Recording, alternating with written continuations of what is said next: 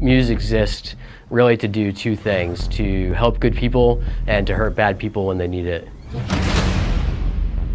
MEUEX is one of a series of exercises we do to make sure that all the elements of the MEU are all prepared to work together as a cohesive team to respond to crisis wherever and whenever it might happen.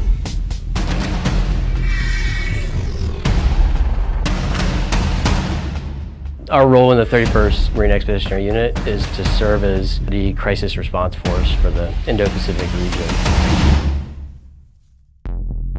In this iteration of MEUEX, we did two separate scenarios. We did one that focused on the foreign humanitarian non-combatant evacuation operations, and then we broke and came back when the situation got a lot worse and conducted all of our mission essential tasks like strike and conducting raids.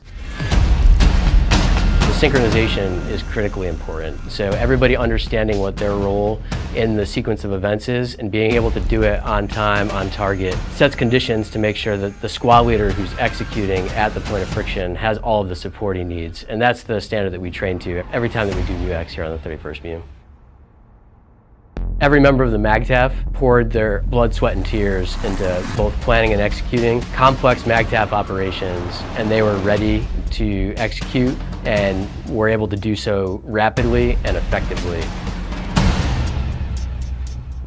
Even when we're not on ship, we are ready to deploy on a moment's notice. And that's really coming back to the initial question of what MEUEX is for. We're not building readiness, we're sustaining readiness that already exists. And I feel like MEUEX 22.1 is the perfect example where we had three elements in the MAGTAF.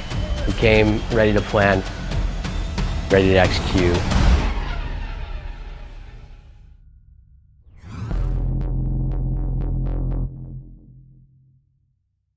Cujo 2-1, this is Moser. Brief. We are in contact with Stalker 2, a Marine recon platoon north of the MSR. They blasted 3 T-72s in the area. I need you to push 16 clicks north of MSR knife to map grid 257, 79 or 8. How copy, over? Vulture, Cujo 2-1.